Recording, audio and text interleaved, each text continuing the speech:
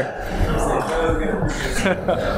Aubrey, thanks for coming to hang out. Yeah, man. Pleasure to be here. I was hoping we could take the first little bit. You and I have not talked since we got back from Burning Man, and I pulled you aside real fast before we left, and I told you the talk that you gave that impacted me and how much.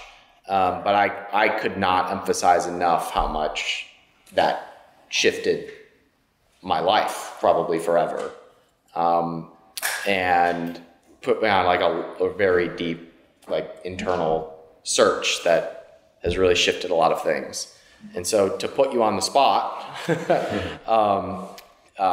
can you just give that entire talk word for word from beginning to end exactly as you gave it at Burning Man? Yeah, well, that was a really special time because that was 2 weeks after I got in that car accident. And for those of you who haven't followed my story, I've had a really strong and tenuous relationship with consciousness. And no matter what kind of psychedelics or alcohol or whatever, I've never had a period of blackout in my life. I've never fainted. I've never lost consciousness. I've been sparring against professional fighters, gotten hit hard. I'll get dazed, but I've never lost consciousness in my life. And I was going to do a podcast with one of my musical icons, heroes, this guy Nako Bear.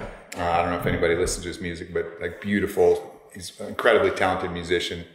Talks about, sings about a lot of conscious things. And middle of the day, had a nice night the night before, followed my kind of own the day routine kind of impeccably that morning, had my, salt water hydration, had my cold shower, got in the sunlight, moved around a little bit. I think I even swam some laps. And I got in my car. I remember I grabbed one of these things, one of these spin drifts, and remember pulling out of my driveway, and I woke up in the hospital and my face was split open, and it was a pretty gnarly accident where I veered off the side, lost consciousness, veered off the side of the road. A guardrail came in and split my face in half, and you can still see the scar and some swelling and some dead teeth and a few other gifts that I got from that. But what was interesting is when I woke up in the hospital, I knew that accident, even however random it was, however, it was indescribable. How could this have possibly happened and why? But I knew that it happened for me and not to me. I just didn't know why yet. I didn't know why it happened for me. But I had this like overwhelming feeling that it did. And that feeling never wavered.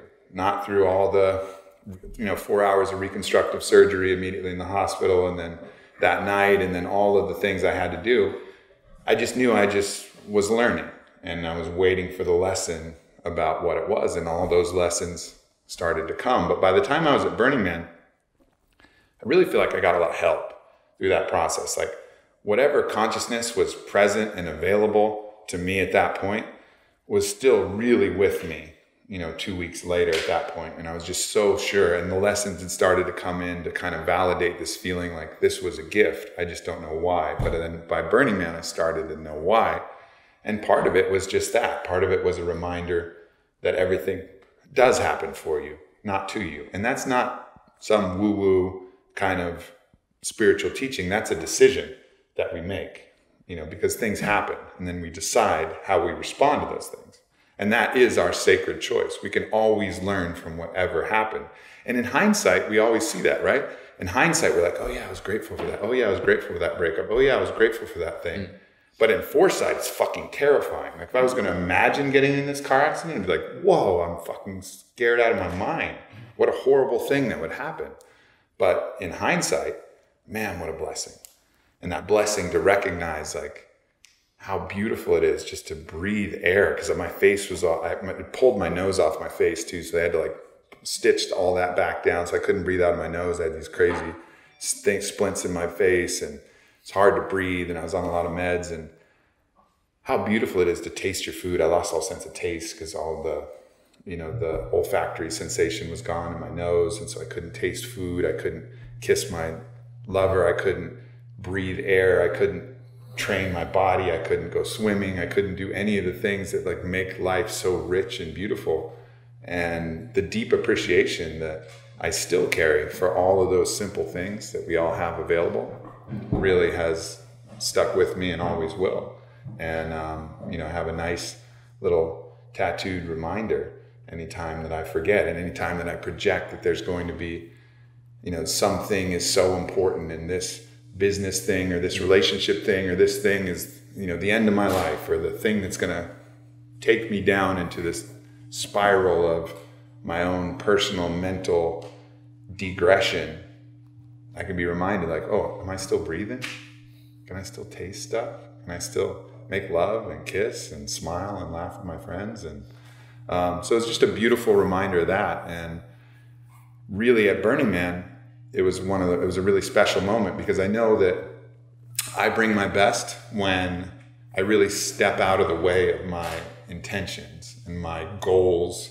And we talked about this in a podcast with JP that I released recently.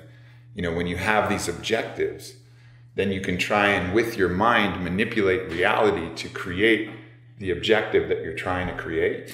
But at Burning Man, because of the location, because of the timing, because of everything, I was truly able to just open my consciousness, have no objective other than to be of service to those who were listening. And as I told Ryan, he's like, yeah, I want you to summarize that speech.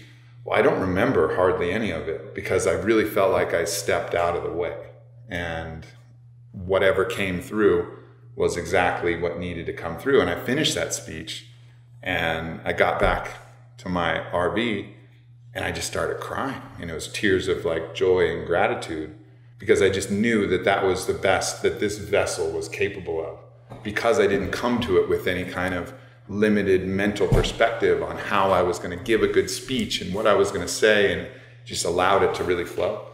And I'm glad that it was so impactful for you. And as fate would have it, all of the audio video equipment failed during that. So there's one backroom corner iPhone video of recording the event, just to verify that it actually did happen. But yeah, I don't honestly remember too much more of that speech. I remember some key moments. I remember, some people who asked some questions and some really powerful, impactful things that happened. But I can remember 3 key points that I took away from it. And the first was your recognition of the small things that we take for granted and how much joy they create. And I believe your exact words were, think about the thing that is most stressing you out for a second. And then you said, can you breathe out of your face? Oh, you can? Whoa, that's amazing. Can you taste the food that you're eating right now? You can? Fuck, 2 for 2. And that reframe of, some people literally can't breathe out of their face or taste the food, and you experience that. And so it kind of reset what you were grateful for. It was like, wow, I'm so selfish of the things that I worry about and stress about. Yeah. And sorry to go all dark and gloomy, but we were talking about an article about the biggest mass murderers in history. And I was just reading a story from Mao Zedong, caught a kid digging up grain, and he forced the kid's father to bury him alive. And I can never get that visual out of my brain. You're welcome. And because every time I start to stress about something, I remember I'm being selfish if I am comparing myself to whatever is making me feel this way. So point number 1 was just the recognition of how incredibly blessed we are at every moment. And then the second was, I don't remember how you phrased it, but you were talking about that through the accident, you realized that you were attached to certain things that you could no longer be attached to. And I think you told a story about your fiance coming into the hospital room and you apologized to her. Like it was yours, like there was some responsibility of what you had attached to. And what you discovered on the other side of that was that people loved you for who you were, as long as you didn't get in the way. Yeah. I think really, so the second lesson, so the first lesson was about that, oh, can you breathe through your face? Oh, things are really actually okay. The second was, I really always justified my own worthiness of love based on what I could do. So when I was in the hospital and, my face was a mess. Actually, let me see if I can show you guys a picture just to give you like a little bit of perspective on what that looked like. Okay, so this is what I look like. Yeah. So this was me here, and they had my phone, and they said, "Who would you like to contact?" And first I needed the code to unlock my phone, and I was like, gave them that, and I was like, contact my fiance Whitney, and so they called her up, and I remember saying like, "Hey babe, I'm so sorry. I'm so sorry that I got in this accident."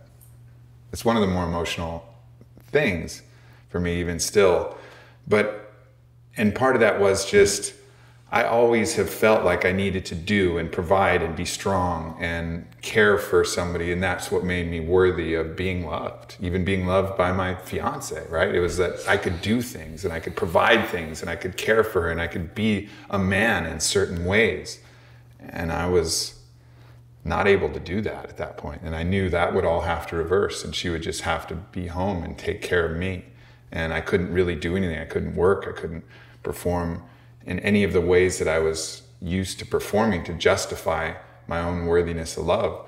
And what I found was that everybody, including my fiance, loved me just as much. Just being alive, just being who I was. And that wasn't just her, it was everybody, all my friends. And even Nako Bear, the guy I was gonna do the podcast with, didn't worry that we missed the podcast, came in to my house and got on the piano and started playing the piano and singing songs the next day as I'm recovering from my accident. Like this idea that you have to do to actually justify your worth was something that was deeply, deeply ingrained, and deeply ingrained in my fear of getting, why have I been so afraid of getting a cold? Right? Are the sniffles that painful? No, the fucking sniffles aren't that painful. It's not like that's the hardest thing I have, but what I'm afraid, because it hurts my productivity. And if my productivity is hurt, then I'm not as worthy of my own love, and I'm not as worthy of love in the world. And it helped me kind of reframe that, like being forced to take time off. I couldn't go to work for, 10 days. I couldn't do anything. Really, I couldn't work out. I couldn't do anything.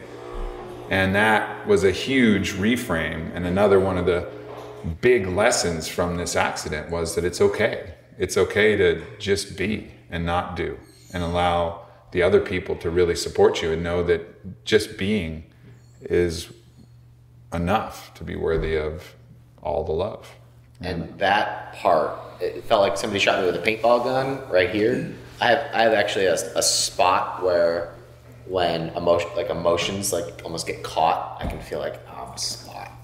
And it's like somebody hit me with a paintball gun in a spot, and I was like wrestling around this idea, like, does that show up for me? Is the thought that came in my head, was, does that thought of not being enough in some capacity, does that show up for me?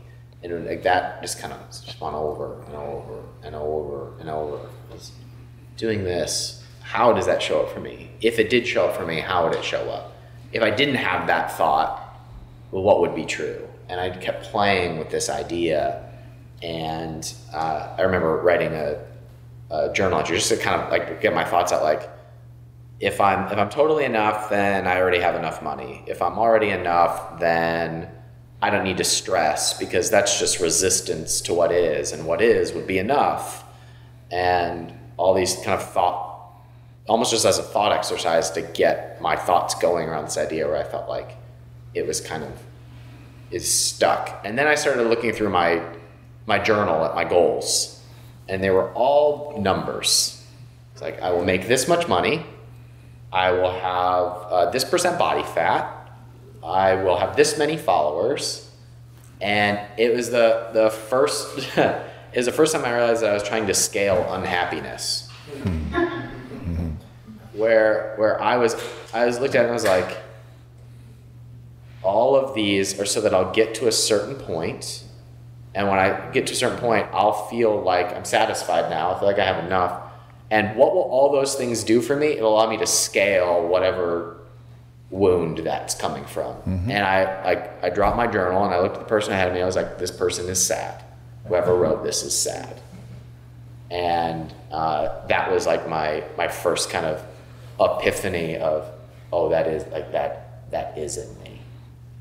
And I think it's a universal thing. I think it's something that's so prevalent. It's this idea that's so deeply embedded in the zeitgeist, particularly on the masculine side, but also just universally, different applications. But, I think you'd be hard pressed if all of us here acknowledged, all of the things that we need to have to validate our own worth, right? Like, are we really fully content just being who we are and feeling worthy of the love of ourselves, of those around us, from just being? Or is it the doing, or some attribute or some quality that we have to earn that, because we're taught conditional love. We're in a conditional love paradigm universally. And I think, so it's really interesting. And this was like this eye-opening epiphany surrounding that for me.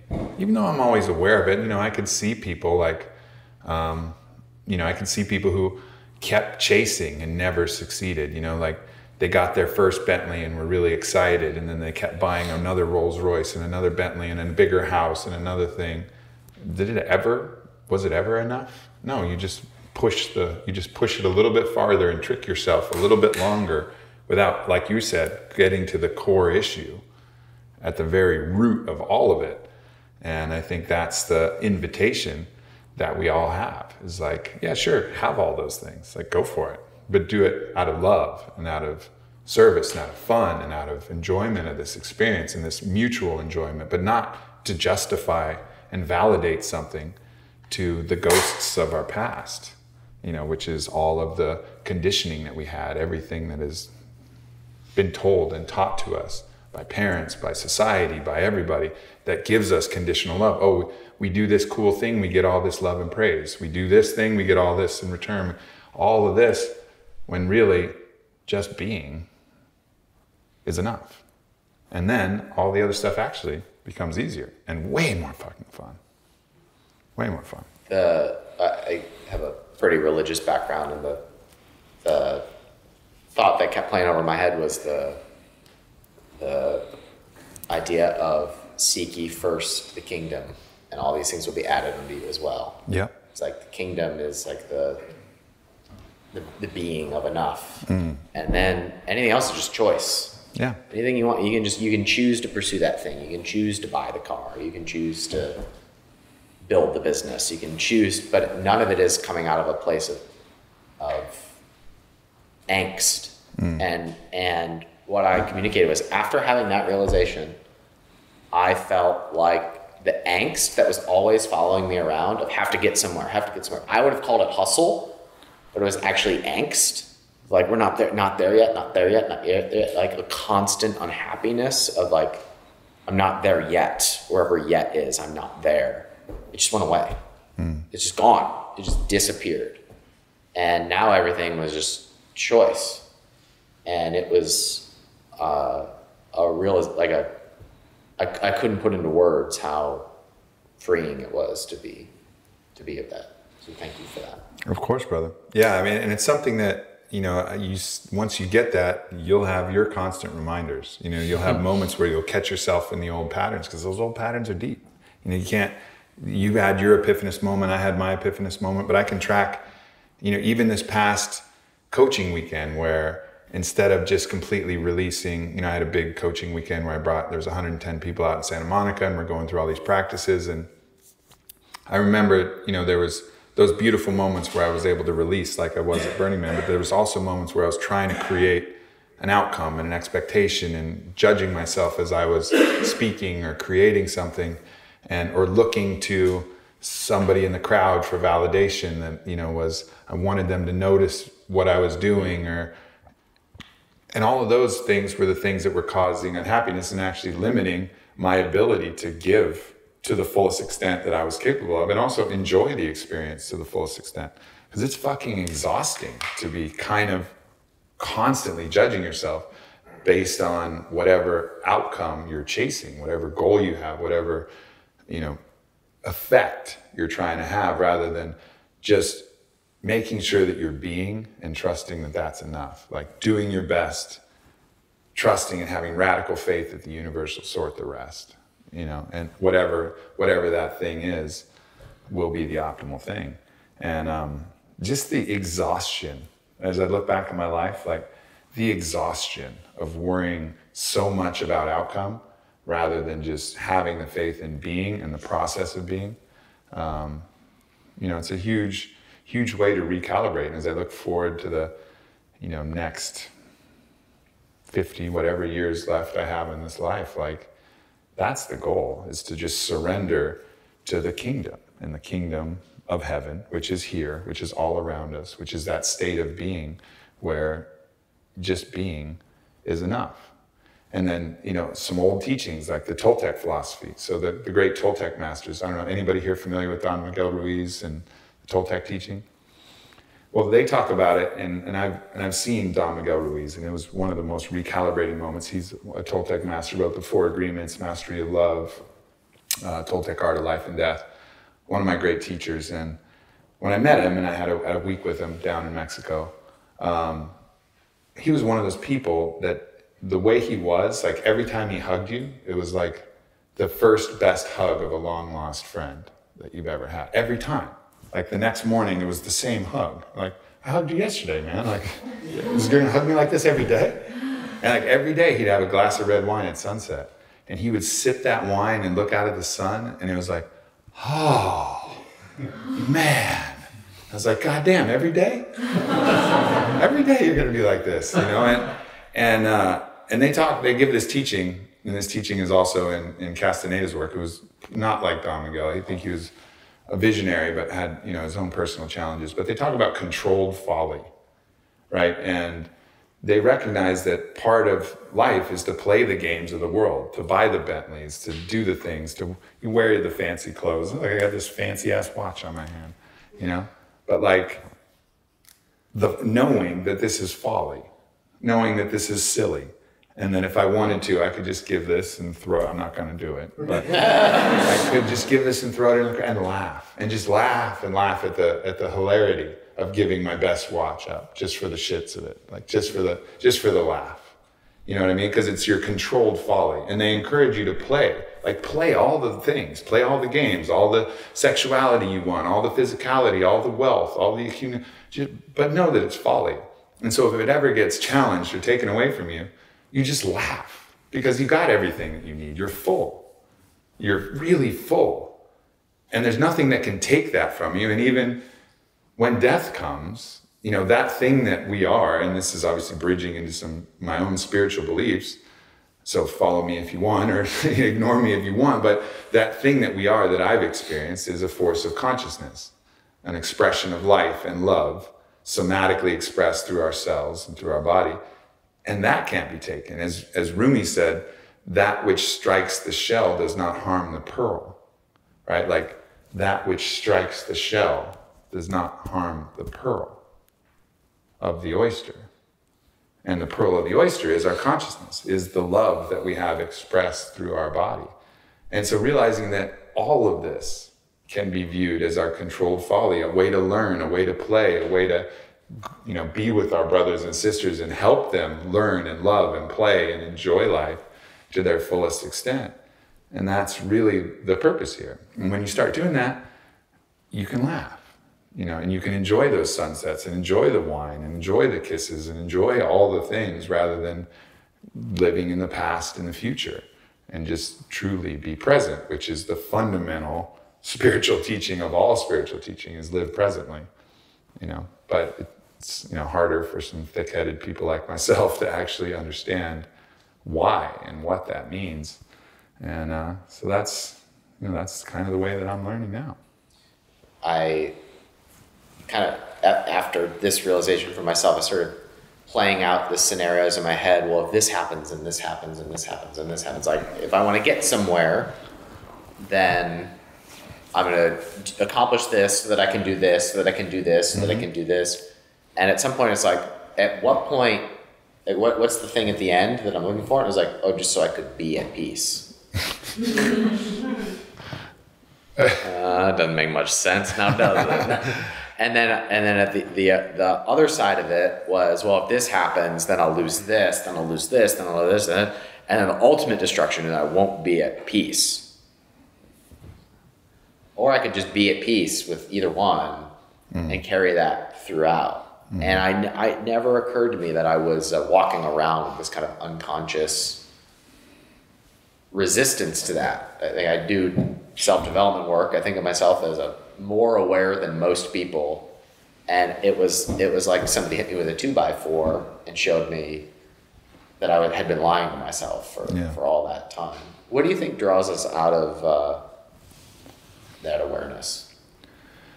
Well, I think the other idea is what we see around us. We're people who learn by watching other people and by observing. Like, how does any child learn? Well, they learn by seeing those around us. How do human beings, social proof and like the prevalent ideas of the time become adopted, and we learn and adopt those. And that's to our advantage and to our detriment, because there's good ideas that are out there and then there's bad ideas that are out there. And then the people you surround yourself with will immerse you in those good or bad ideas. And I think, as more people become aware, it opens up the possibility for other people to become aware, because they'll see it. They'll be like, they'll have those Don Miguel Ruiz moments where like, man, that guy can look at a sunset every fucking day and get that happy. Like, I get that happy like once out of every 500 sunsets. And everything just kind of works out. But it's possible to be that present, to enjoy that at that moment, just like that. And I think that recalibrates you. But of course, I had a couple days with him, and then I'm back to ordinary life, where everybody is chasing something, whether that's validation from your partner, or validation from your bank account, or validation from your 6-pack abs, or whatever the thing is that you're chasing. So yeah, I think it's that balance of, the understanding, and then also witnessing others in the being of that understanding. And I think hopefully, that's something that'll become more and more prevalent. There's a third part of your talk, and that was realizing that everything's a blessing. Yeah. And I was hoping you could recap your thoughts on that. Yeah. And that was a little bit what I started this with is, in hindsight, there's literally nothing about my life. Like, people used to ask me, like, what would you go tell old Aubrey? Well, I used to always answer that, like, oh, I tell old Aubrey, stress less and worry less and enjoy life more. It's pretty good advice for old Aubrey. But now I look back and I'm like, nah, just like maybe give him a hug, tell him about like a good food that you didn't know about yet, or something trivial like that. But I wouldn't want to change me, because that suffering that I went through, the depressions, the anxieties, all of that allows me to look out at people I meet, people here who have depression and anxiety, and go, oh, I see you. I see me as you. I see you as me. I'm same. I've been through that. Years of it.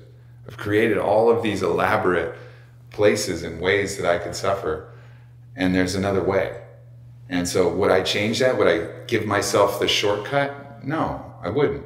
Because then I wouldn't be able to be of service, which I think is my truest calling, is to be able to have been through all of this shit, at least my share of it. There's other shit that other people are bearing and alchemizing as well, of course. But that I've been through it, and then I've grown and learned from it, so that anybody else who's experiencing that can do the same.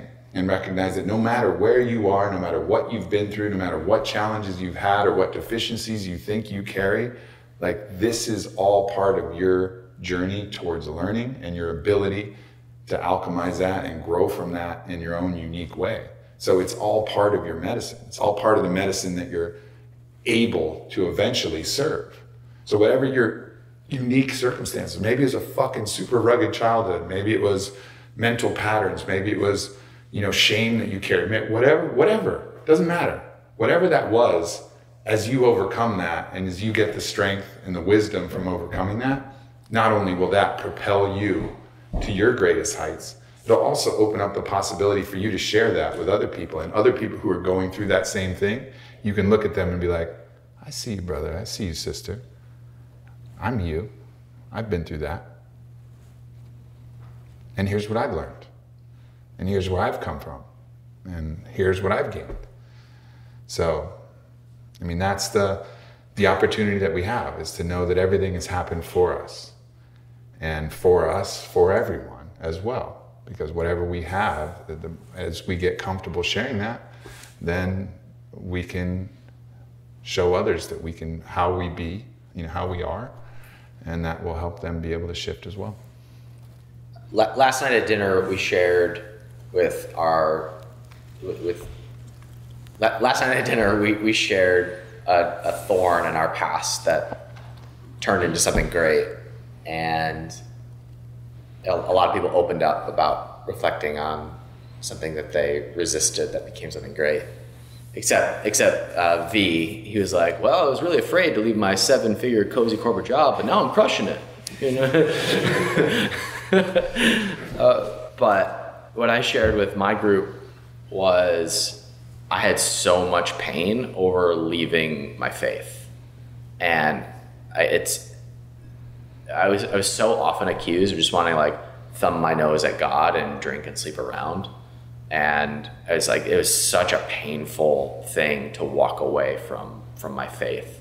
But I felt like that put me on a different journey. And the kind of weird thing that happened after this transformation, partly in thanks to you, was I almost felt like I healed all of that because I experienced the kingdom, if you will, the total peace with what is, the removal of the angst, the need to get anywhere, the total happiness with just, and gratitude for what is. And as a result, I felt like it almost reawakened my spiritual journey. Like it put me on a different spiritual journey that I had walked away from it and played around in a bunch of different spiritual ideas. But kind of once I experienced like, oh, this is beingness. This is what it feels like to not have want for anything, because everything's enough. And to experience that, it was almost like it opened up a new spiritual path, like a new spiritual journey.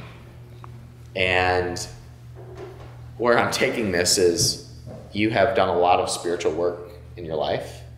I think you've been to other planets and all over the universe on a lot of journeys. I was wondering if you could share, we got into some deep conversations about the nature of consciousness and all that it is and what matters. And I'm just curious what your perspective is. Well, so my spiritual path has been an experiential one. I didn't come from a background of religion like Ryan did. I came from actually a background of atheism for the most part. My father was a materialist, reductionist for the most part, who went on his own experiential spiritual journey, at least got his feet wet in it through holotropic breathwork. He worked with Stan Groff, and then he went on to start experimenting with psychedelic medicine and guided medicine journeys. And I had seen things that had turned me away from organized religion. I went to the dungeons of the Inquisition in Italy when I was 15, and I saw these most mind-bogglingly horrifying torture devices that were used in the name of what they called God. And I said, well, fuck that.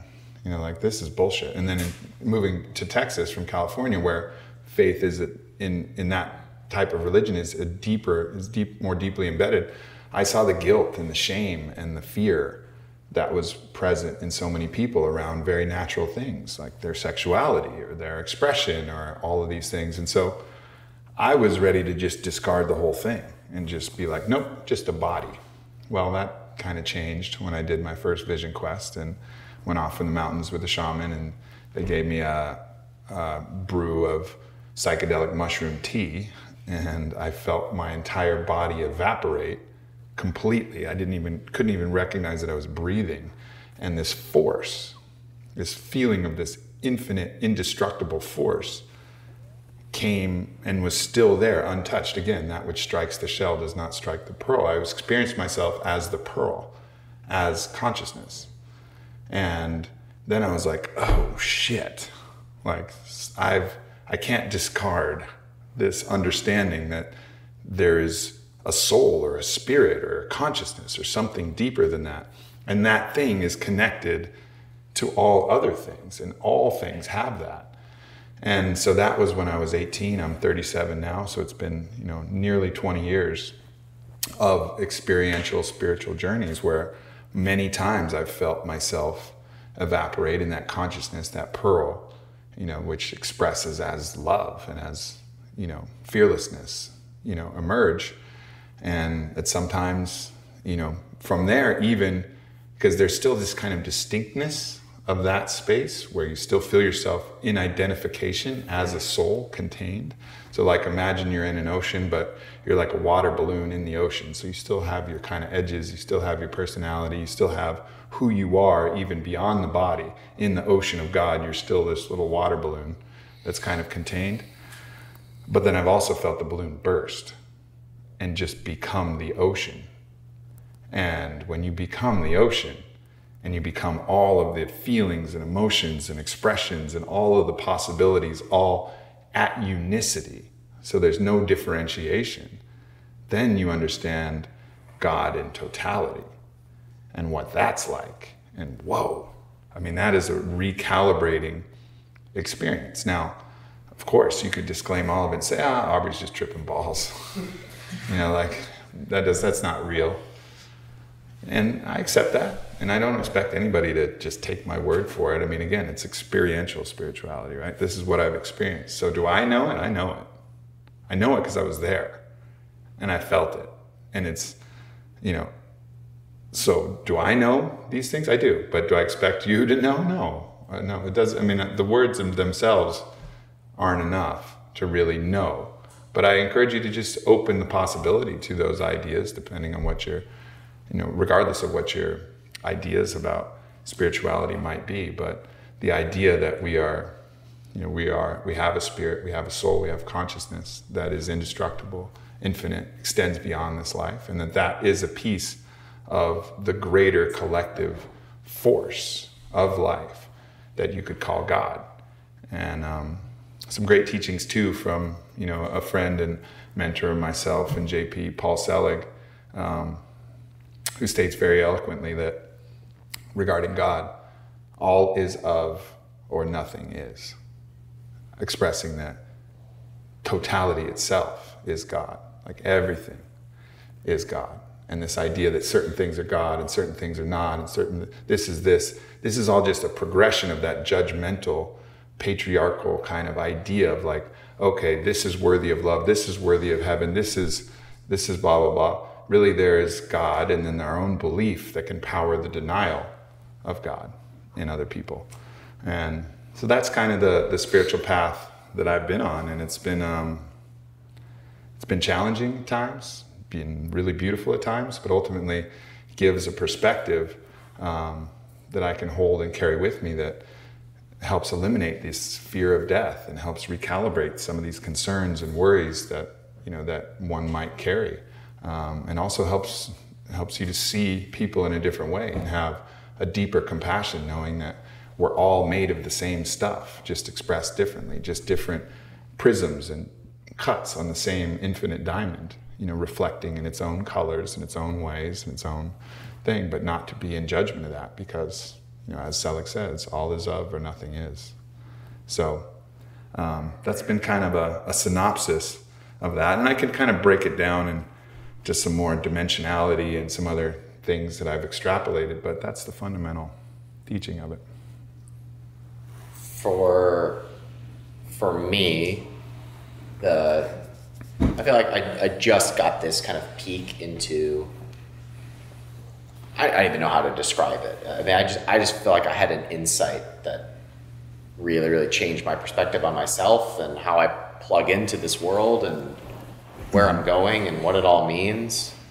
And what I experienced was when there's like this satisfaction with everything's enough, then I no longer have the I'm no longer threatened by other people's success or experiences because I'm just connected to it all. Like it's almost happening for my benefit. And the thought that led to was, and this is what I do in my spare time, thinking about, physics would tell us that the universe comes from a point before the Big Bang.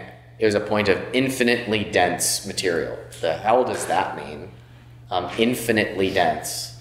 And then the Big Bang happens and there's expansion. So with that, what I have thought about is that if nothing else, like assume all religion is BS and nothing matters, at its very core, all of it comes from the same source.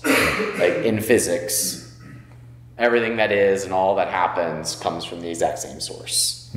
And all that makes up my consciousness and awareness and makes me me comes from the same source. If nothing else, it's all connected because at one point it was, according to science, infinitely connected. That made me go, okay. So at the source of it's all connected. Yeah. And so if nothing else, and that was a big aha. Yeah, I mean, and I call that moment the unicity, like where God was just God. There wasn't the infinite levels and intricacies of expression where we all get to experience our own, take a piece of that source and then manifest it in these unique ways. And oh, look, I got tattoos on this source and I did all these things. But we're all still a piece of that moment where it was just light, energy, God as one expression, one note. Not a symphony, not this incredible orchestra that we're all collectively playing, all the plants and animals and humans, but one note of all the sound, every instrument, all the sound expressing as one note. And we all come from that, and we all carry that, and we all have the ability to tap in to that note, that one single chord, which is the everything, the all. And when we can do that, we have a different way that we can view everyone. We have a different compassion. All of these games of identity we play. Oh, he's a liberal, he's a conservative, he's this race, he's this gender, he's this thing. Okay, yeah, sure, at some levels. But they're also all source. And when you look at that, then it just changes your orientation, changes the way you look at everything, because you can truly see same in everybody, just expressed differently. And I think that's a really important kind of recalibration of how we look at the world at large. Yeah, Aubrey, can I use some sunglasses? I actually don't mind. I have these squinty eyes anyways. So I actually don't mind it, but I appreciate that. Thank you. A question that has come up a couple times over the last day and a half has been what exists on the other side of achievement. I think entrepreneurship is kind of a really fast way to hack personal growth because you uncover all your junk that's holding you back, and next, once you make it, all your junk comes back or is amplified until you work through that. Yeah. And so the question, like, once you have the money, once you have the girl, once you have the abs, once you have the car, well, what's next? And so, well, let me ask the guy who has all those things. Let me ask Aubrey. What comes next is you run out of things that you can chase to actually find your happiness. It's like, for me, my learning process, and I'm glad and I'm grateful for all those things, and all those things have been enjoyable, but the big lesson is like, okay, you want all those things? You can have all those things. Go for it. Get them. You happy yet? And I would answer, and I really answer that like, no, because of the revelations that I've talked about here, which was, the accident was about 3 months ago, and the deep learnings about being enough without all those things. So there's ways, part of what you learn is, okay, those things are awesome, cool. And I'm glad I've played the game that way, and I appreciate that I'm in the place that I am, but they didn't give me the happiness that I was chasing. They didn't release the anxiety that I carried. They didn't buffer me from the depressions that I had. So it had to be another answer. And that's been one of the great gifts of that process. And so as that has forced me to look for what those other answers are, what the universal things are, then I've been able to start to find those things. And I didn't have to move into a monastery and give away all my belongings and give away all my things. Like, that's a very physical representation of the release, but you can do that with your head. Maybe you need a few reminders. Maybe you need to smash into a guardrail every now and then, or something needs to like jolt you and wake you up.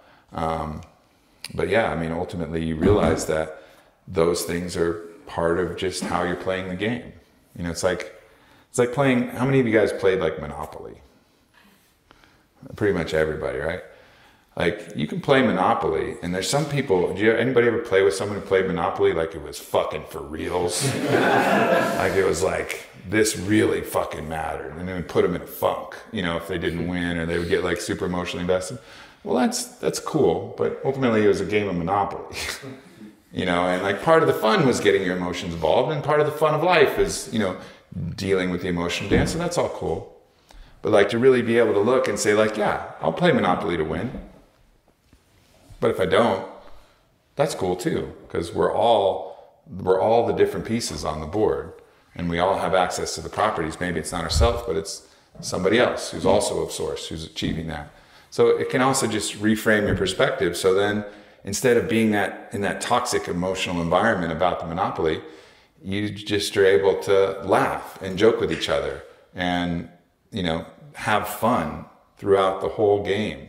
And when you land on that luxury tax and have to pay, and you land on that hotel and your buddy gets in there hooting and hollering and, you know, doing their little dance, like, you can laugh too and play the game with that kind of joy.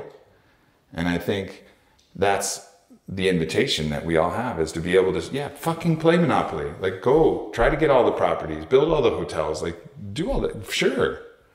But no, it's still Monopoly. You know, like, know that you're still playing a game. It's just actually the game of life.